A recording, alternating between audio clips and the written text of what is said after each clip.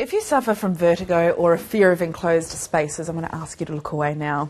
The American Daredevil Anthony Martin didn't seem to mind, however, when he was tied up and then locked into a coffin that was thrown off a plane. The Skydivers tried to keep the box steady as they all plummeted to the earth. We're about to see that happening now.